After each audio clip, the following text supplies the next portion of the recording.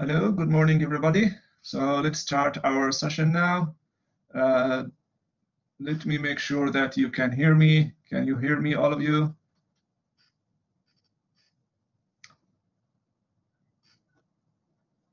All right, good. Thank you, Abdullah. Thank you, Zaid. Okay, good.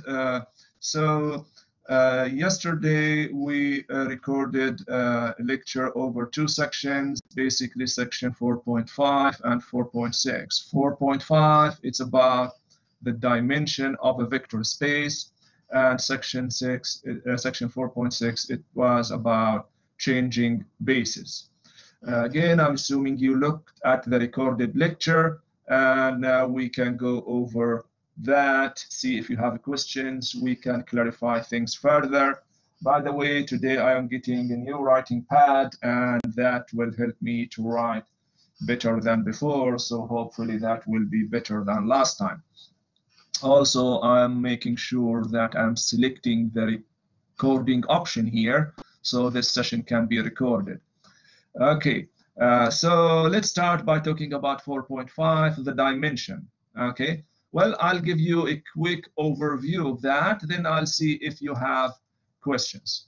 Okay, or before that, let me remember to stress here that I already put some exercises in Wiley Plus, so you can do them. Actually, you should do them as soon as possible. As usual, those will be graded by the computer, and you can get bonus credit for doing those exercises. Okay. All right. So now let's start talking about the dimension of a vector space. Well, in each vector space, you know that we can talk about a basis that can be used to represent your vector space. And if the number of vectors in your basis is finite, we say that is finite dimensional vector space, and the dimension is the number of vectors in your basis. Okay. So as I did in the recorded lecture here, you have a vector space V, and you have a basis for that. Here you have a basis. And let's say in your basis you have U1, U2, UK. So all you need is just to count the number of vectors in your basis. That will be the dimension of your vector space. And there's something we already observed from last time. It doesn't matter which basis you take for your vector space, they have the same number of vectors. Okay, so basically if one basis has 3 vectors, it means every other base must have 3 vectors, and that will be the dimension of your vector space. The dimension will be 3 in that case. Okay, and in my recorded lecture, I summarized a few vector spaces that we keep using, and I told you about the dimension of each one of them. So here, dimension K, which is the number of vectors n, B. Let me share with you here a summary table I did for the vector spaces. All right, so here I summarize some of the vector spaces that we used to talk about, and now you can see a basis for each one of them, and you can see the dimension. So for example, if you talk about R2, you can take here the standard basis 1001, and here the dimension is 2. If you talk about R3, you can take the standard basis. By the way, is this screen clear to you now? All right, good, Zid. Thank you. Okay, good. In case you cannot see it from your end, you can zoom and see it better. So you can see now the pattern. You can see R2, R3. If you are talking about Rn, then you can take this easy basis 1 0 0 0 0 1 zeros, and you keep going till you get zeros and 1 in the last component. So this is called the standard basis. This is kind of the easiest basis we like to deal with. Okay, and you can see here the dimension is n because you have n number of vectors. Okay, if you talk about P1, and P1 here, it's the vector space of all polynomials of degree at most 1. Okay, so we are going to use this a lot, P1, P2, Pn, okay? P2, all polynomials of degree at most 2, okay? So you can say here y equals x squared plus x minus 5. That is a polynomial of degree at most 2, so it belongs to this vector space. Well, an easy basis for this is 1x squared. That is also called the standard basis, and that is actually what you used to do. If you remember in your pre-calculus courses, in fact, in your high school courses, when you write a polynomial, you write it as a plus bx plus cx squared, okay? Or if you are talking about higher degree, you can write it using those basis vectors, or those vectors that are coming from the standard basis. Okay, so when we talk about Pn, the basis, the standard basis is 1x, x squared, and xn, as you can see here. And you can count them. How many do we have here? You can count them. They are n plus 1. So no matter what is n, when you take the vector space Pn, you know a basis for that, and you know the dimension. Similarly, if you are talking about the vector space of matrices, so here I am taking M2 by 2. So this is again standard basis. And if you want to talk about M by N, then again you can give here standard basis, and you will find you have Mn vectors in your basis. So the dimension is Mn. Okay. Now, all those examples about vector spaces with finite dimension. Okay. And here, I'm giving you just an example of a vector space that has infinite dimension. Well, in this course, we're not going to bother too much about vector spaces with infinite dimension, but this is just an example to show you that we have vector spaces with infinite dimension. So for example, you can take P infinity, all polynomials, no matter what is the degree. Okay, if you put all polynomials in one set, in one vector space, that has infinite dimension. Okay, and you can think about basis 1x, x squared, x cubed, you keep going, and in this case you see that you cannot have a finite basis. Okay, so the dimension here is infinity. Okay, so this is about the dimension of a vector space. After that, in my lecture, I give you an example of a homogeneous linear system. Okay, then you know the solution of a linear homogeneous system is a subspace of your original vector space. And when you talk about a subspace, it means again you are talking about a vector space. A subspace is a vector space by itself. Then you ask the same question: can you find a basis for the subspace? Can you find the dimension of that subspace? And that is the example I gave you in the lecture. All right, so let me move to the example in which I talk about a subspace and the basis and the dimension. Or actually, I can give you a new example, not necessarily the one I already gave in the lecture. Let me give you here a new example, and let's think about it. Okay, let's think about it together. So here is my whiteboard. Okay, here we have this homogeneous system. Let me write it down here. X solve this homogeneous system, x minus 2y plus 7z equals 0. Here negative 4x plus 8y plus 5z equals 0.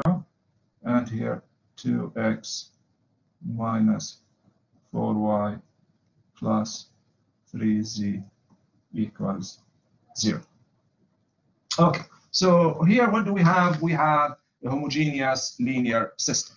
Okay, we know how to solve this, so that is not the question. The question is, when you solve it, you get a set of solutions. Okay, now we prove that the set of solutions of this homogeneous linear system is a subspace. Is a subspace of what? It's a subspace of the vector space that we are working in. And here, since you have 3 variables, you have x, y, z. So it means we are doing our job. We are doing our job in R3. Okay, so now you solve this system. All of you know how to solve it. I mean, that's not new, it's chapter 1. Okay, so here I'm going to give you 2 minutes to try to solve this, and here I try to help you just by writing the final answer. Okay, so please take 2 minutes. I'm going to give you 2 minutes. Solve this homogeneous system. So let's solve it together. Okay, so I'm going to do it, and you guys do it, and we then share the answer. Okay, so here the coefficient matrix is 1, -2, 7, -4, 8, 5, 2, -4, 3. You can solve it in any way you want. You can solve it using elementary operations.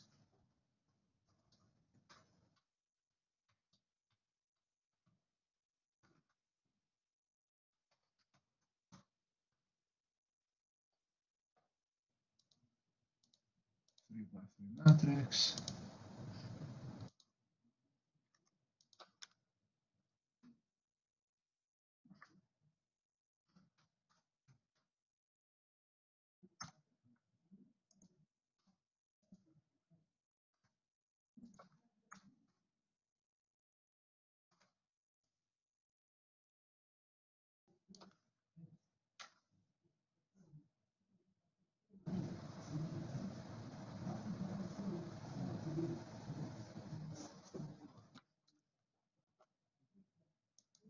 All right, so here I use the computer to get the reduced row echelon form. So if you are doing it by hand, you are slower than me. So here, reduced row echelon form is this one. What is that here? 1, -2, 0, 0, 0, 1, and here 0, 0, 0. Now all you need is to write the solution. Okay, guys, whether you finished the reduced row echelon form or not, here I am giving you the final answer. You can leave some space, you can finish it in your convenient time. So now you have the reduced row echelon form. Can you write the solution set?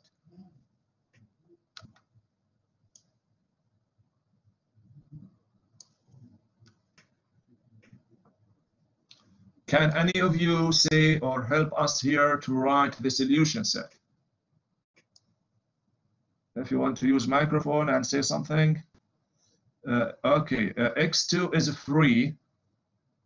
Okay, so x2 is free. I agree with you. x2 is free.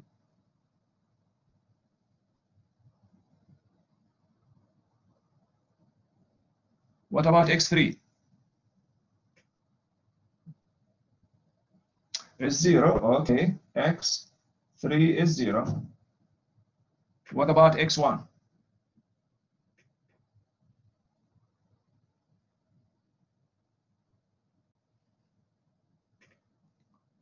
It is 2t.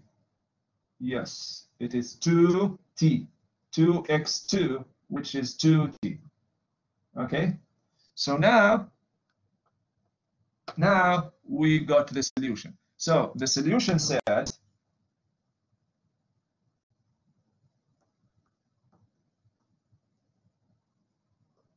is all vectors in this form: 2t, 0, t,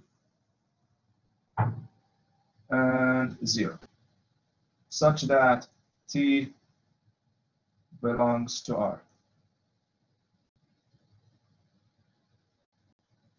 Okay. Now, this is the solution set. Well, that is what we had in chapter 1, actually. So far, there is nothing new here. Well, here is the new thing.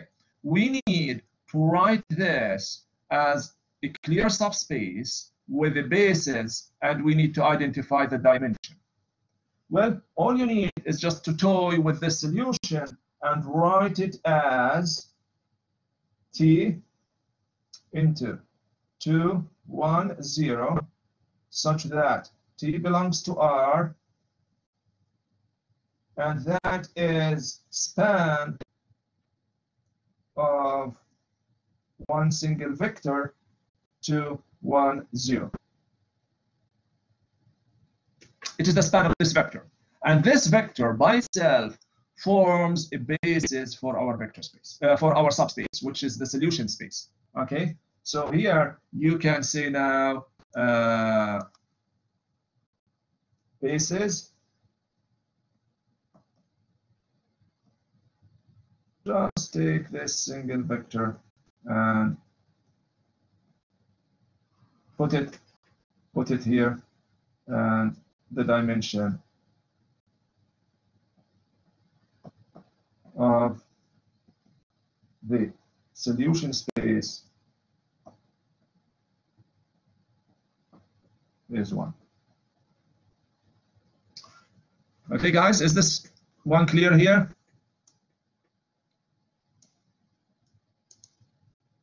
All right. Okay, good. Now let me ask you a few questions here before I erase this. What is the largest dimension you can have for your solution space? Suppose I'm giving you here another homogeneous linear system. Okay. What is the smallest dimension you can have, and what is the largest dimension you can have for the solution space, for the subspace you get from the solution? Any of you?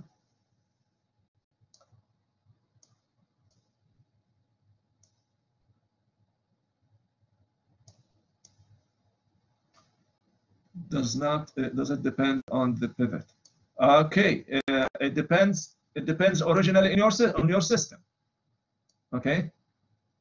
Now the exact dimension, yes, the exact dimension depends on the pivots in your reduced row echelon form, or it depends on the number of 3 variables. But I'm not asking you about the exact dimension. I'm asking you about what is the largest dimension you can have and what is the smallest dimension you can have for the solution of a homogeneous linear system.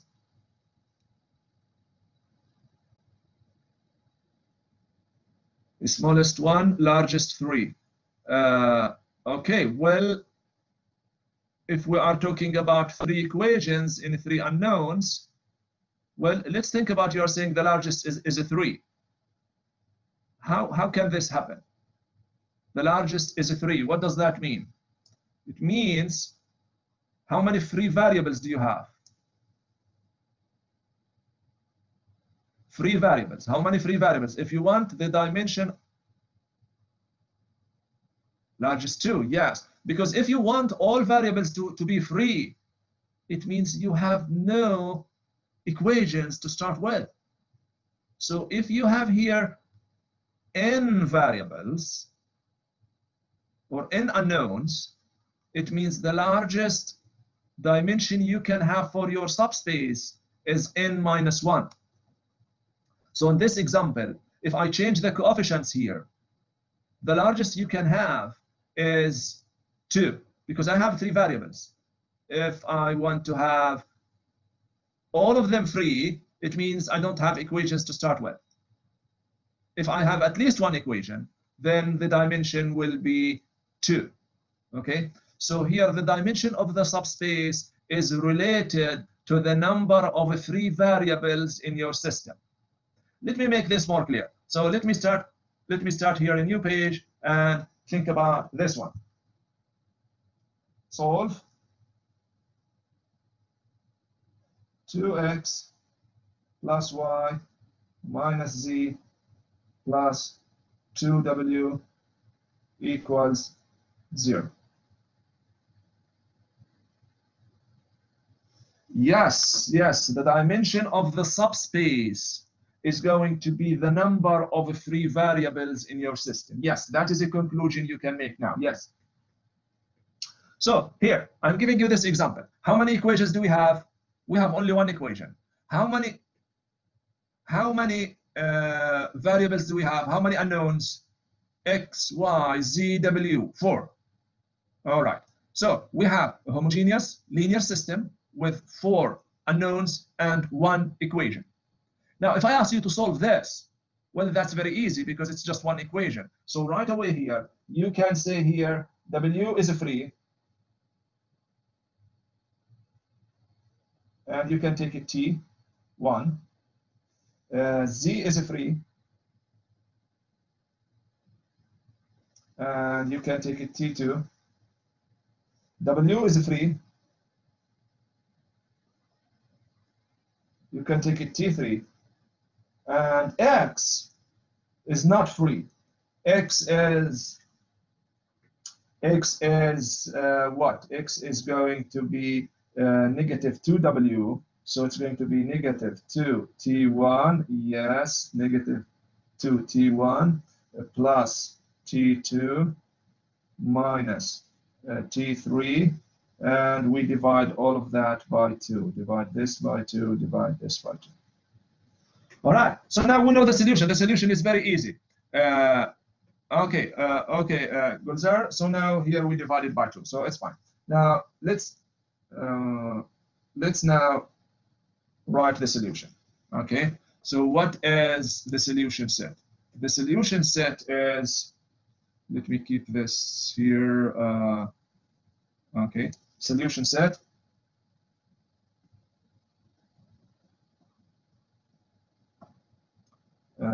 It is all vectors in this form. So X here is negative T1 plus 1/2 T2 minus 1/2 T3. And that is X. Y is T3.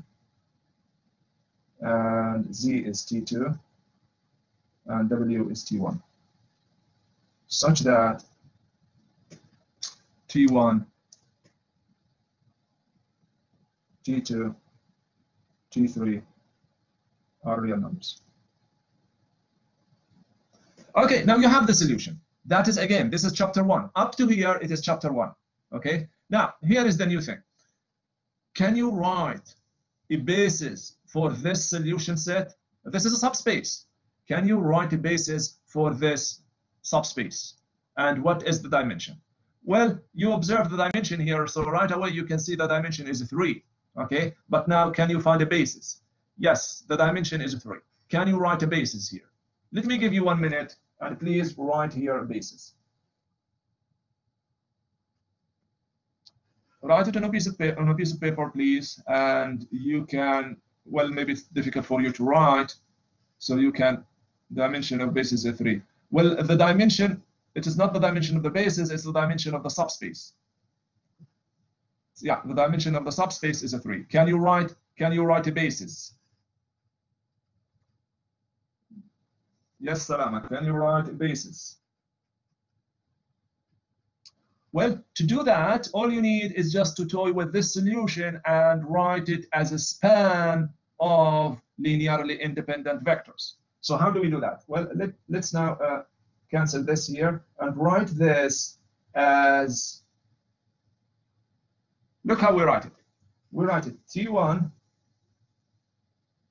multiplied by a vector plus T2 multiplied by a vector plus T3 multiplied by a vector.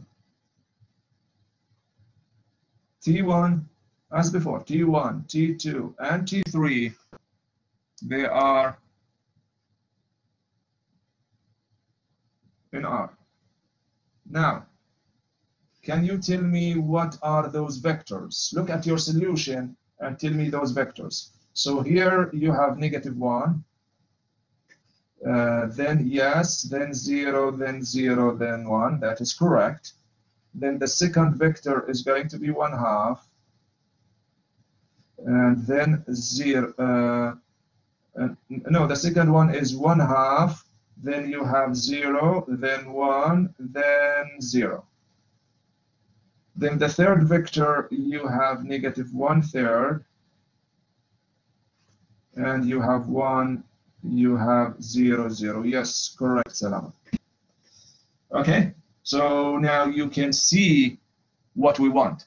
Once you write it that in this way, then it is clear that this subspace is spanned.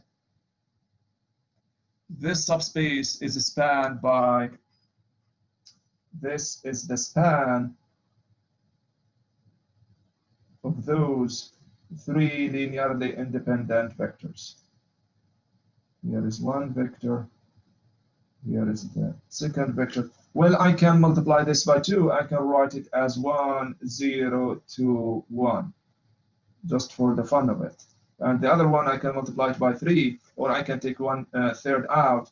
So here you write it as -1, and here 3, here 0, here 0.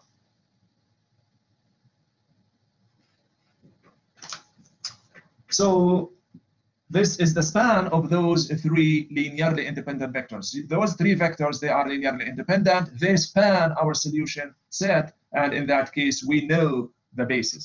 We know the basis for this subspace. So basis here is those 3 vectors. Okay, so here is V1, here is V2, here is V3. And now I can put this as V1, V2, V3. This is my basis. It has dimension, the subspace has dimension 3, and those are the vectors that I want in my basis. So is this one clear? Any question about it? Okay, Lian, Salama, okay, good. Okay. So basically, when you have a homogeneous linear system, you solve it as we did in chapter 1. Is the smallest dimension 0? Oh yes, we did not answer this question about the smallest dimension. What is the smallest dimension? The smallest dimension is when you get the trivial solution as your unique solution. It is possible that when you solve a system, you get only the trivial solution. And in that case, your solution will be only the trivial subspace. And that has dimension 0. Yes, the smallest dimension you can have is 0. And here, as you observe, we have 4 variables. The dimension, it was 3. Okay, and if you want to get higher dimension, in that case, you need this equation to disappear. And in that case, you don't have a system to start with. Okay. So now we talked about dimension. We talked about how to solve a homogeneous system and write yours. We write basis as V1, V2, V3, and that's it. Yes, yes. Now, guys, you have to be careful about how you write it here, because from my experience, I found students, they mix things. So here when they write, they mix the solution set. Here, the solution set, they mix that with the span, and they mix that with the basis. Well, they are related, yes, but you know how to write them in a logical, correct way.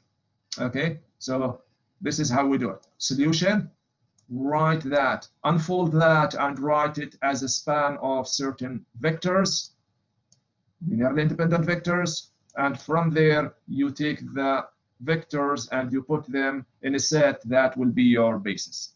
So that's all about the dimension of a vector space and a subspace. Now we move to the next section and talk about change of basis. Any question before we move?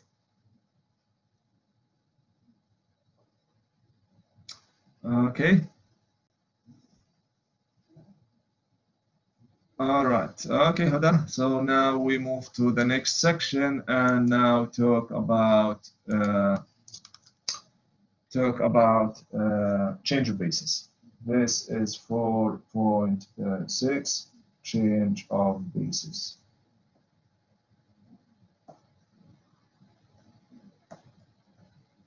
change of bases. Bases here, it is more than one basis, so it's with E, not I. Okay, so again, I'll go over the main ideas here, and I give you the chance to ask questions. So when you have a vector space, you can have several bases, okay? Each one of you can take bases and can just use it, okay? So the question is, when you have here two bases, basis 1, and here you have basis 2, okay? Now, you can say here, I want to take a vector. Let me here, go back here. You take a vector in V. Remember what we talked about last time? We talked about coordinate vectors. So you can take this vector, and this space is, let's call it B, and this space is, let's call it B prime. So you can talk here about writing V with respect to the first basis. So you write the coordinate vector of V with respect to B. And again here, you can write V with respect to B prime. And the question is, how do they relate? So you understand the question or the problem that we're talking about here. We're talking about a vector space with two different bases. And you take a vector and you represent your vector using the first basis. Then you represent your vector using the second basis. That's what we call the coordinate vector. Okay? The question is, how are they related? The coordinate vector with respect to B and the coordinate vector with respect to B prime. Well, they are related through a matrix. We call it the transition matrix. The matrix B prime to B. Okay, so this we can prove it as a theorem, but here you just take the conclusion of that. Okay, so this is basically the idea. Now the question is, how do you do this, find this? How do you find this? And how do you find this? Well, in this equation, you have three things, correct? You have V with respect to B, you have V with respect to B prime, and you have the transition matrix. Well, you know, from your high school, if you have an equation and you have three things you don't know, you need to know two of them, you can find the other, correct? So if you know here this guy here and you know this guy here, then you can find this guy here. Or if you know this guy here and you know this matrix, you can find this guy here, correct? All right. So we have three things, we need to know two of them, and we can use that to find the third, okay? In other words, think about it, it is like you have dollars, and you go to the exchange, money exchange, and you exchange that into dirhams. When you go to the money exchange, you find they have exchange rates, and they are putting that on a board, and they will use the exchange rate to exchange your money. The transition matrix is the exchange rate. Okay, it will help you to exchange your money from dollars to dirhams or from dirhams to dollars. Okay, that is the idea. Now the question is, how do you find this transition matrix T B prime B? Well, let me write that and then I'll give you an example.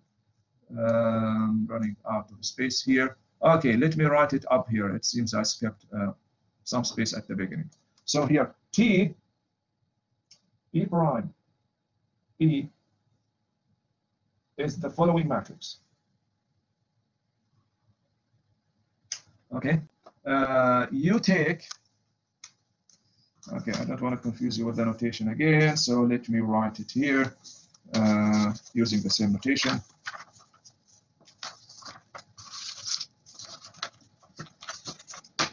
So here I'm going to use B to be U1, U2, UK, and the new basis B prime equals U prime, the same as the notation in your book, U1 prime, U2 prime, UK prime. Okay, so this is the basis B, this is the basis B prime, and now you take U1 prime and you write it with respect to B. You take U2 prime and you write it with respect to B. And you keep going till the end, you write UK prime with respect to B. So here what we are doing, we are taking, look how we write it here. Actually, the way we write it here, sometimes it's confusing and we just mix things up. So we have to be careful here. So the transition matrix T, P prime to B, we take U1 prime. So you take the vectors in your second basis and you write them in terms of the first basis. So what you get here, you get a coordinate vector. Here you get coordinate vector.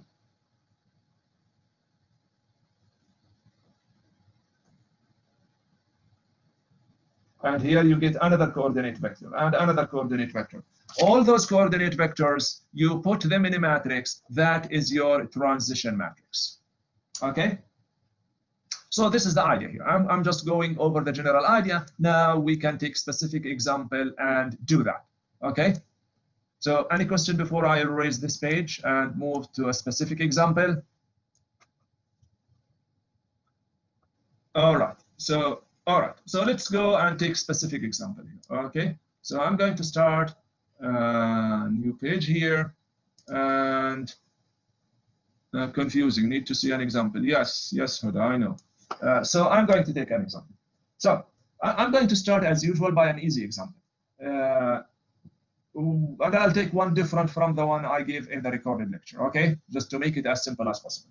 So let's take our vector space V to be R2. Okay, now let's take two bases. So basis 1 or basis B, let's take this to be the standard basis. That is easy.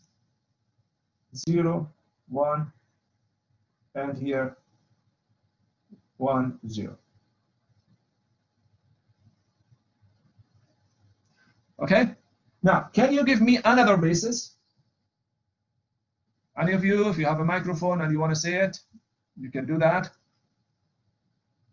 You can raise your hand. I'll give you the chance to speak if you want to. Give me a second basis for R2. 1, 2, 5, 6. Okay, I'll take that. 1, 2, 5, 6. Now, before I move to the next step, the first one is clear. This is the standard basis. We know that. It's very easy. But this one is not the standard one. So, Gulzar, can you tell me why it is a basis? How do you know this one is a basis? I need to make sure it's a basis here before I start doing my job. Because if it is not a basis, what I talked about doesn't make sense. Both of them, for sure, they have to be bases. Each one of them has to be a basis for your vector space. So the second one, why it is a basis? Anybody? This is very easy. You have two vectors. You have only two vectors in this set, as it has the dimension same as the B. Okay, because it is independent. Okay, okay, Lean, span. It's linearly independent, multiply by k, and you won't get them from each other. Linearly independent. All right. Okay. Okay. So I'm receiving here good answers. This is a basis because two things. Number one, they are linearly independent because you cannot multiply one of them by a number and get the other. They are two vectors. It's easy to observe. You don't need to do computations. Okay. Now, because they are linearly independent, and because there are two, and remember what we said. We said all vector space, the vector space has a fixed dimension no matter which basis you take. So we know the dimension of R2 is 2. So if you find two linearly independent vectors, that is good enough to say we have a basis. Okay, so those are linearly independent, and because they are two and the dimension is two, so for sure they span R2. So now we have two bases. Okay, all right. Now let's take a vector v, 1, -1. Okay, now what is the coordinate vector v with respect to p prime? Let's take it with respect to b because that is easy to find. What is the coordinate vector of v with respect to b? The coordinate vector, remember, how do we find the coordinate vector here? You now need to write v as a linear combination of the vectors. Yes, good. Yes, Lean. So we write this vector v as a linear combination of the vectors in b here. And because this is the standard basis, so that is very easy. So it is 1, -1. Okay, so this is the coordinate vector. It doesn't hurt. We can write it like this, 1, -1. And that is the same as v because we are using the standard basis here. Okay, now here is the question. What is, let me use different color to stress that. What is v with respect to p prime? Well, this one is not obvious, correct? Now, here you can do it in two ways. One of them is to find the linear combination of those two vectors. You multiply C1 by this vector, C2 by this vector, and you set that equals V, and you solve for C1, C2, and you find that. Okay? So that is what we talked about when we discussed. We can do it as we can solve this. We can solve C1 multiplied by 1, 2, plus C2 multiplied by 5, 6 equals 1, -1. And what you get here, it will be your answer, C1, C2. Well, that's one way to do it, but we don't want to do it this way. We want to use the transition matrix. Okay, so here I don't want to do it in this way. I want to show you how to do it using the transition matrix. So here, using the transition matrix, you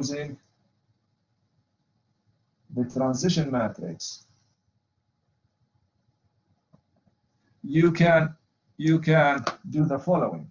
You can say here v with respect to p prime is the transition matrix b to b prime, and here v with respect to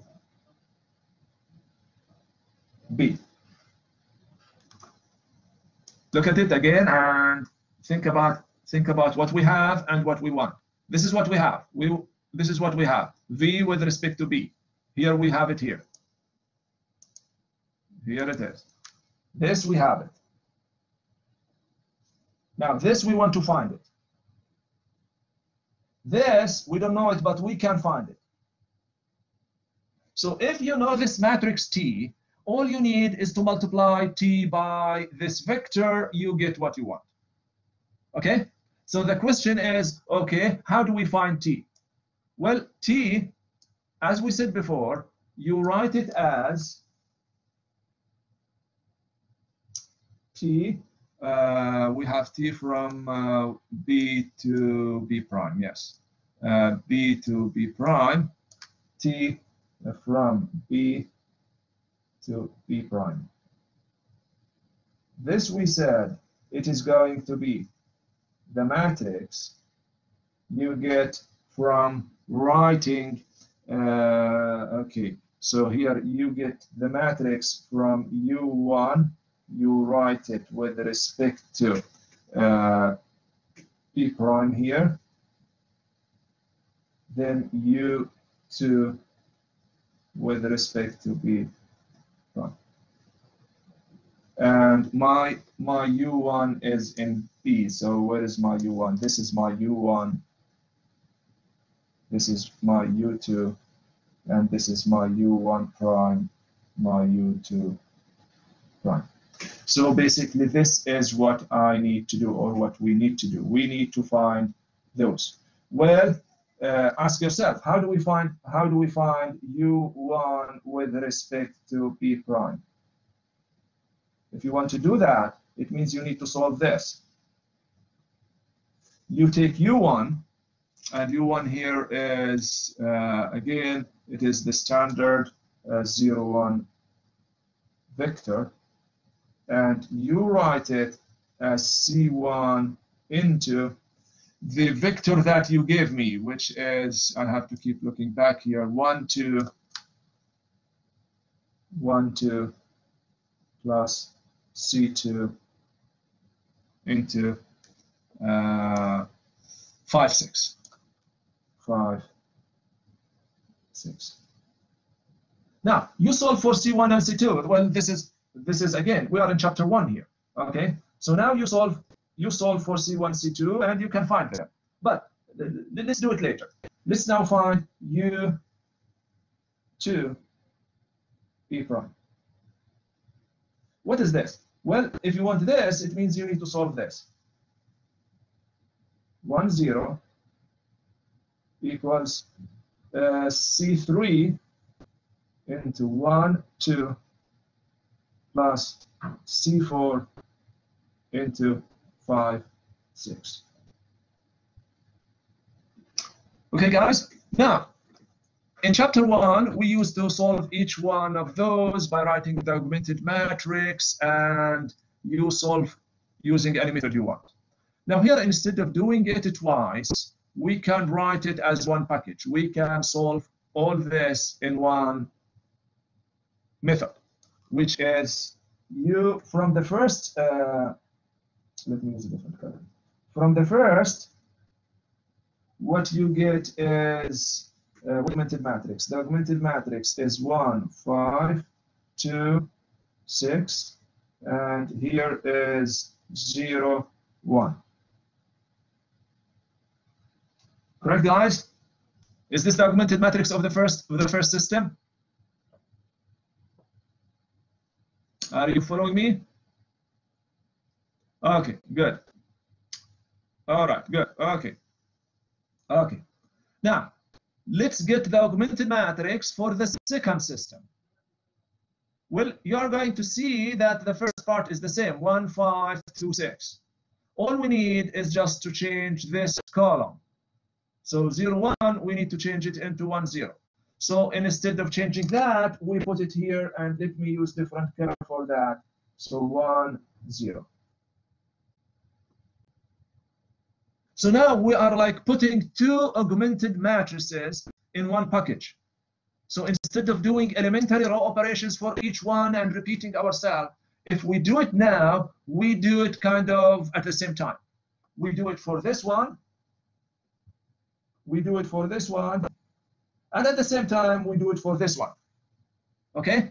So basically here, you do elementary row operations in one shot, rather than doing it twice. When you do that, you are going to get here, well, I'm going to skip the details. It is easy. This is 2 by 2, so it's very easy to do it. But I'm going to save a couple of steps. And when we do it, I'll give you 2 minutes. You can do it together. So this is going to be 1, 0, 0, 1. And you are going to get here a matrix. Let me do that here.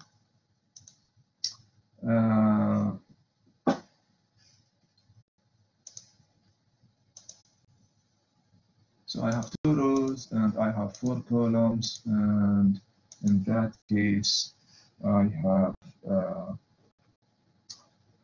let me see here, I have 1, 5, 6, 1, 5, 2, 6, and here 0, 1, 1, 0.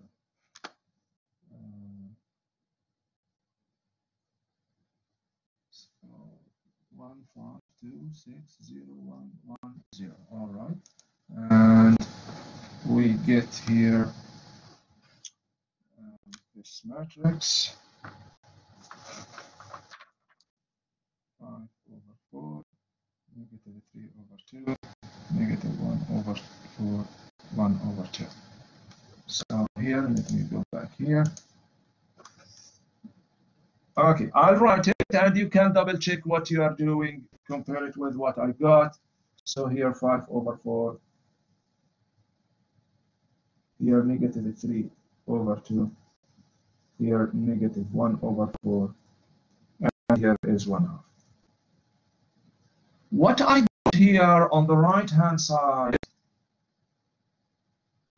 -1/4, 1/2, that is the last row. Yeah, okay. You can double check. You can double check. So what we got here is, okay, good. Thank you. So what we got here is the transition matrix that we are looking for. It is T from B to B prime. T from B to B prime. Is it clear how we got this matrix T? All right. Okay, good. Okay, so now, okay, good, Zaid. Okay, now we take this matrix T and we go back to this equation. So this is T B to B prime. We substitute it here. We got this one. We got this one already. And now all you need is to multiply T by this vector. It will give you the answer to this. So we can do it. That is easy matrix. We multiply it by VB, which is, where is VB? It is 1, -1. And in this case, you get 5/4 plus 3/2. And you get -1/4 minus 1/5. That will be 11/4.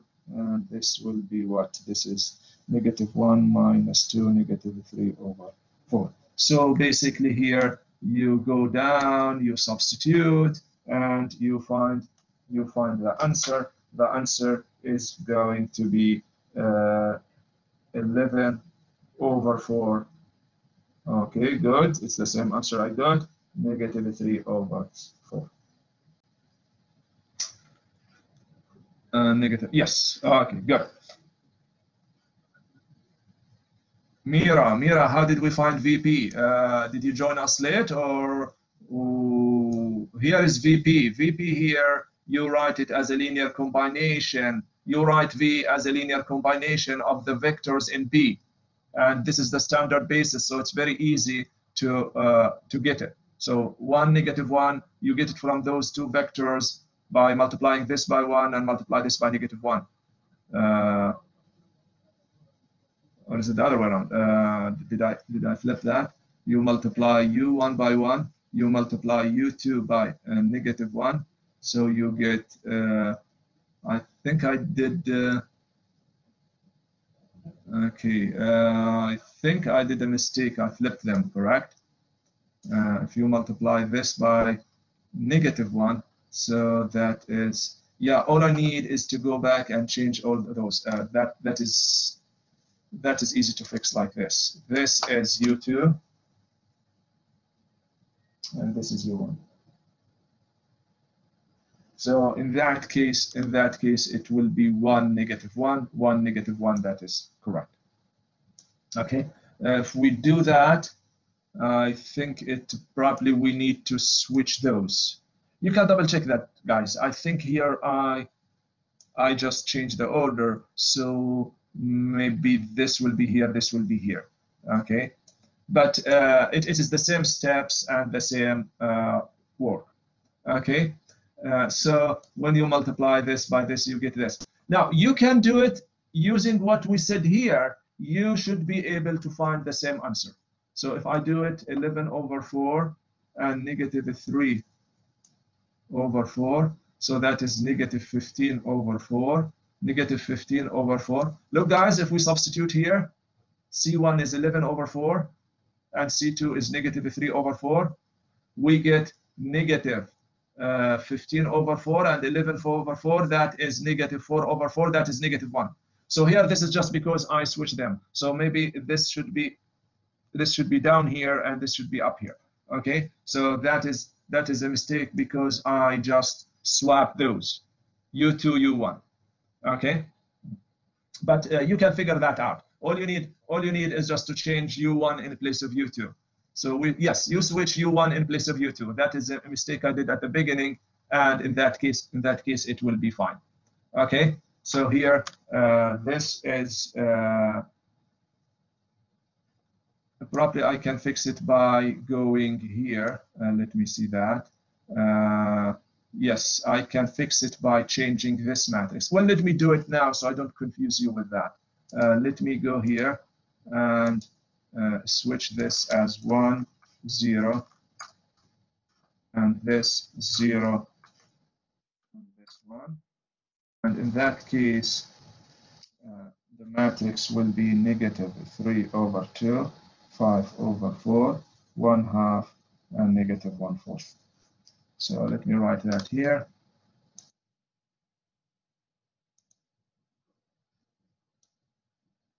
I'm going to switch those two. So this in place of this, and this in place of this. And in that case, I get this will be in place of this, and this will be in place of this. That is what you are going to get. Okay, and that means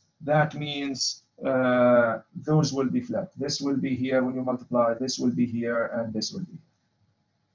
Okay, so here it is a matter of just the order. You change the order. The order we did at the beginning, it was, we did a mistake in the order, and that is the reason we got here the order switched. Okay, so basically that's the change of basis. This example that we took, it is simple, 2 vectors in each basis, but you can think about if you have 3 vectors or 4 vectors, or if you are doing your job in Rn, it will be the same idea. Okay. One last thing here I should stress, which is this transition matrix is always invertible. So always when you do it here, you are going to get the identity here. Okay? You get the identity. Any question? That's the end of change of basis. Basically, we covered the ideas. Okay, thank you, Huda. All right, guys, so stay safe, take care, and that is the end of our session for today. For our next meeting, it will be next week. Remember, Monday will be the deadline for your online exercises. Please do them. The deadline is Monday. Okay, so thank you, Munib. All right. Thank you. I'm now going to stop the recording, and we will see you next week. Have a good weekend, all of you. Bye.